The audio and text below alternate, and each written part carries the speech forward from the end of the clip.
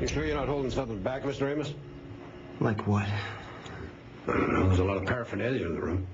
I think what goes on between a man and his wife should stay private. Not when the wife ends up dead. What are you looking for, Sergeant? Dirty details? How much did you drink? It was a party. Just answer the question, Mr. Amos. A lot, I guess. Mostly champagne. What about the cocaine?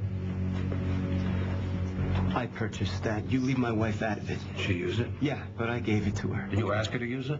I didn't have to ask her. She liked it. Did she inhale the cocaine? What difference does it make? She used it. I don't need to explain the reason, Mr. Amos. I ask a question, I'd like an answer. She liked to use it internally. You happy now? I don't understand. She put it on her finger. She'd use lubricant so it would stick. I could have stopped her, but I fell asleep. She never knew when to stop.